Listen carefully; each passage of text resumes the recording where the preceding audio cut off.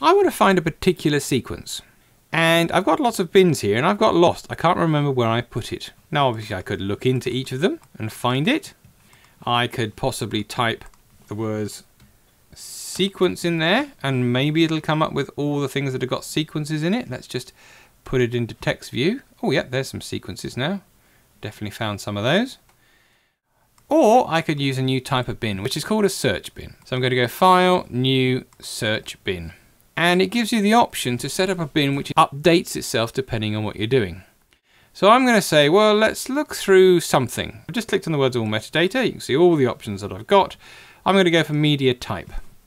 And I'm going to say media type sequence. Oakley dokley. That's made up a media type sequence bin. And oh, there's all my sequences. They're in other bins all over the place, but this has now brought them all together in one place. They're still in the other bins, but now I can make sure that wherever they are, they'll pop up here.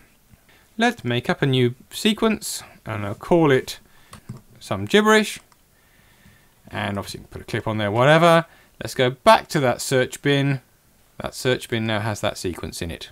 And you can do search bins on all sorts of stuff. So you've got any of the metadata in the clip, or the audio data, the comments, any of this lot, you can make up a search bin. You know, I could do clip type as well as video codec. And it will produce a search bin that would do that, and it would update as you added media into the project.